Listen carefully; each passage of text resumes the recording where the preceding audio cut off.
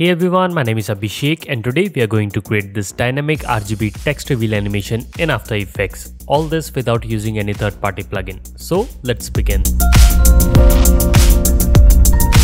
Alright, so right now I'm in After Effects and we will begin by creating a new composition. So let's call this one main. Width and height 1920 by 1080, frame rate 30 fps, and duration you can pick whatever you want. Just click on OK. Now we are going to create another composition for our text. So let's go to composition and this one I'm going to call this text. Rest of the things will remain same. Just click on OK. Now it's completely up to you. You can also use text or a logo if you want. So for this one I'm going to use the text. So let's create one with the help of text tool. So you can just click and you can type whatever you want. I'm going to type motion and I'm using this Montserrat black font, but it's completely up to you. You can pick whatever font you want. Now let me just quickly select this and let's align it to the center of this composition. If you are not able to see the align panel, then you can go to Windows and from here you can enable it. Let's make its anchor point in the center. So in order to do that, just select the text layer, hold down the control key and double click on this pan anchor tool. So now you can see that the anchor point is in the center. Now we can probably select this, press S, and I'm going to just scale this down a little bit. Just like this. So once you're done with this, we are going to add a little bit of slant to this. So in order to do that, you can just open up the text properties and go under animate, and from here we are going to click on skew. Now you can change the skew angle something like this to whatever you want. For this one I'm going to set this to something like 10. Now we can probably select this, press R, and I'm going to just rotate it a little bit. So I'm going to set this to -10 so that we have this text at an angle. Now we can select this, press Ctrl D to duplicate this, and we can create one more copy and let's place it at the bottom. On this one I'm going to type graphics, but it's completely up to you. You can type whatever you want. Now let's select both of them and I'm going to just place them in the middle somewhere around here. Perfect. So once you're done with this, we can go back to the main composition. Now let's drag our text into this, something like that. So first we are going to create a simple zooming animation. For that I'm going to make this into 3D by clicking over here, and after that we can select this. Let's press P and now I'm going to add a keyframe for position just like this. Now we can probably zoom in and I'm going to move this keyframe to somewhere around 1 second, and in the beginning I want this to be really close to the camera. So for that I'm going to move the Z space and I'm going to set this to really high, something like this. And let's do this even further so that the text is really outside the frame, just like this. So if I play back here, you can see that the text comes up. And once you are done with this, we can probably select the keyframes. Then you can press F9 or you can right click, go to keyframe assistant, easy ease to make the nice ease. Now we can select both the keyframes and let's go to the graph editor. Now if your graph looks different, then make sure you are in the edit speed graph, not the value graph. Now let's change the graph and I'm going to make it look something like this. So let's grab this handle to the left side. Perfect. So if I play back here, you can see we have this very nice animation. Now once you're done with this, we are going to create bunch of different cutouts of this. So in order to do that, what I'm going to do is I'm going to select this and let's select the rectangle tool because we are going to create mask for different positions. So first make sure that this layer is selected, and after you have selected the rectangle tool, if you click and drag, you can see that it will start creating a mask, something like this. So it's completely up to you. You can just create however you want. Once you're done with this, we can select this layer. Let's press Ctrl D to duplicate this. Now we are going to change the mask of this layer. So in order to do that, just select the selection tool. Now you can click one of these endpoints and you can hold down the shift key and select the other one. Now you can move these points wherever you want. You can hold down shift key to do it precisely. Now you can also move this to the top. So just hold down the shift key to select multiple points. Now you can see that we have make these two visible. Now in the same way we can do the rest of the text as well. So let's select this, press Ctrl D. Now I'm going to select the top 2 points just like this. Now I'm going to just move them to the bottom so that we have this text over here. Now once you're done with this, let's select this, press Ctrl D.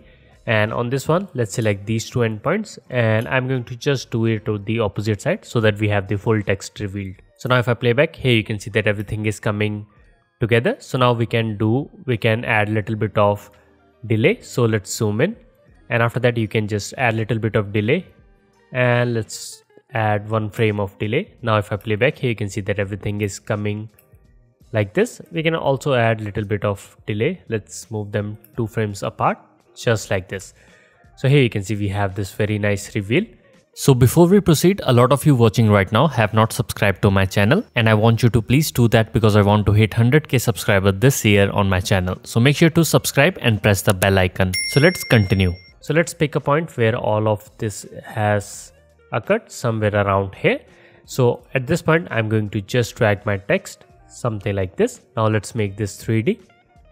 And once we have everything at position, let's select this one and press U. So at this point, we have everything lined up. So I'm going to just place it over here.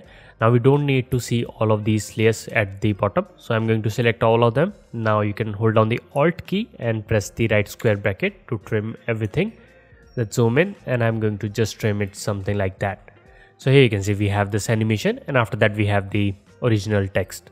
So we are going to add some animation to this text, but before that we need a camera because we are going to make some 3D movements. For that I'm going to go to Layer, New, and let's add a camera. Just click on OK. I'm using this 30mm and 50mm focal length. Just click on OK. Now let's create one null object. So right click, just go to, and let's add a null object. Make sure that this is 3D as well. Now I'm going to select the camera and let's parent it to the null so that we can control the camera using this null point. Once you're done with this, we are going to select the text and I'm going to create 5 different copies of it. So we have this one.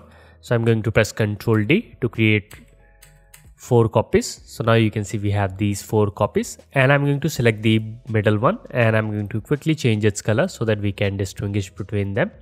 Now I'm going to select all of these layers, these 5 layers which we just created, and let's press P for position.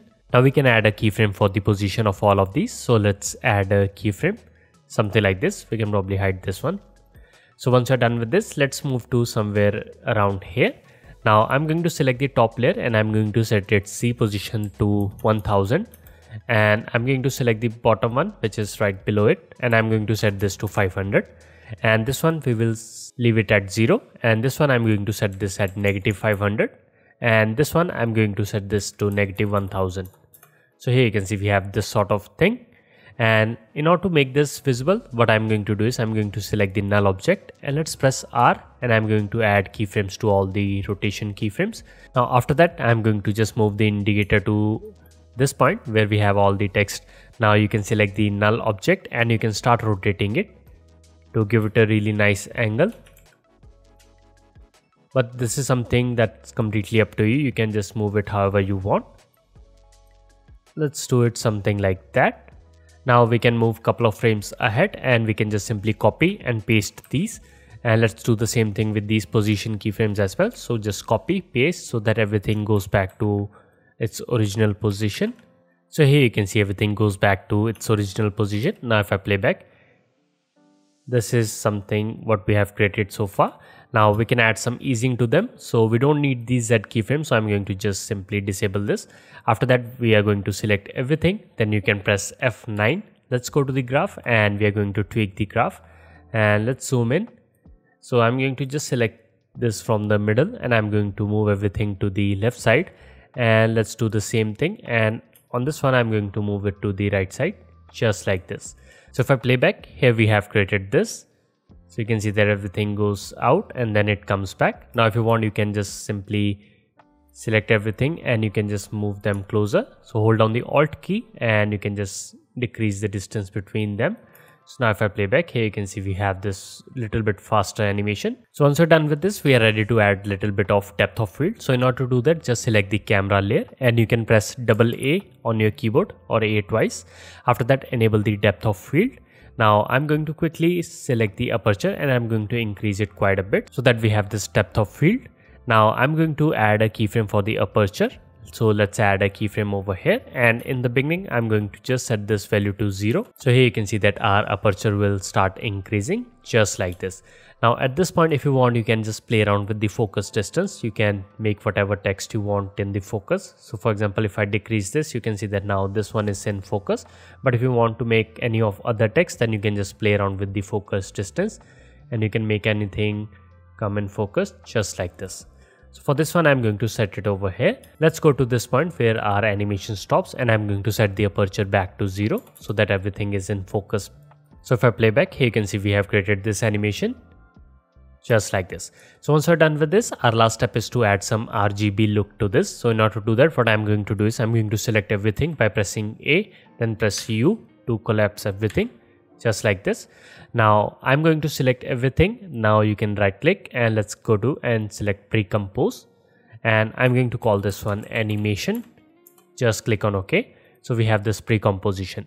Now I'm going to create 3 copies of it. So we have 1, 2, 3 by pressing Ctrl D. Now on each of these I'm going to apply an effect called shift channel. So let's search for shift channel and let's drag it onto the top one.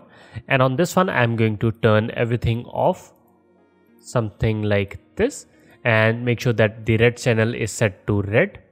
And now we can probably copy this and just paste it over here. And on this one I'm going to turn the red off and enable the green on. And on the last one, let's paste it.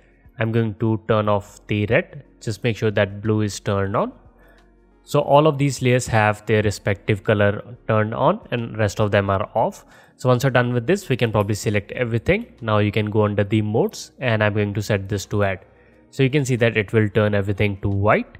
And now in order to add some distortion, what we can do is we can just simply zoom in. Now to give them RGB look, what I'm going to do is I'm going to just offset these layers by 1 frame. So let's select the top one and let's offset it by 1 frame as well. So now if I play back, here you can see we have this very nice RGB look, and at last we have our text.